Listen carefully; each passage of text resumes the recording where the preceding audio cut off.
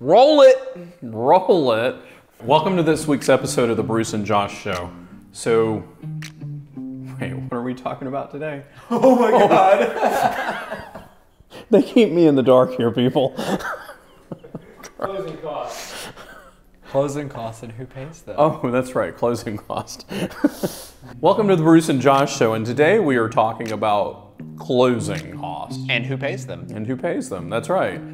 Somehow, people always seem to think that the other party is supposed to pay all the closing costs. In actuality, it's structured out on the Florida contract of who pays what.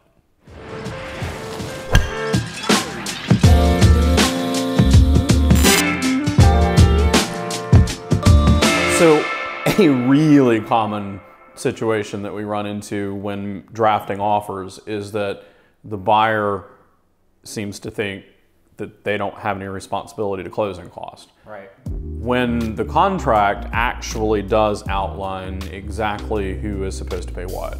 And true, there's no real right or wrong. Everything is negotiable.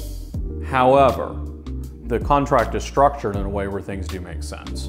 The buyer is paying for the cost it takes to get their mortgage, whatever the lender's charging, state taxes on the mortgage. The buyer's paying for inspections.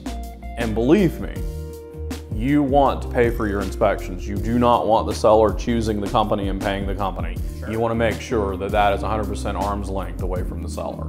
Sure.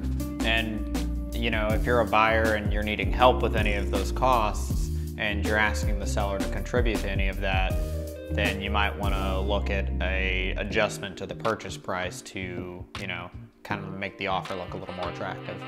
So typically in the Pensacola market, it's customary for the seller to pay title insurance, and that's kind of showing that, you know, you've owned the property and you're conveying clear title to the buyers. Here in this hot seller market, however, we've been seeing more and more where the buyers are opting to pay for that just to make their offers look more attractive.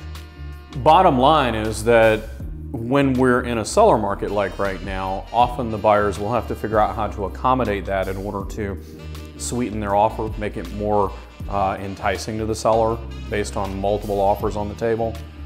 At some point in the future, when we go back to a buyer market, kind of the reverse of that will happen, and buyers may be a little bit more in control on what they can ask the seller to pay. Yeah. Absolutely need to structure your offer to where you are the cleanest and the most negotiable in terms of winning your position within the deal. If you have any more questions on this, just put it in the comments below or send us a message, and remember to give this video a like, share it with somebody who might benefit from it, and follow us on social media. Did I say subscribe? You forgot to say subscribe again, so I'm going to do it here. So subscribe to our channel, and we'll see you next week.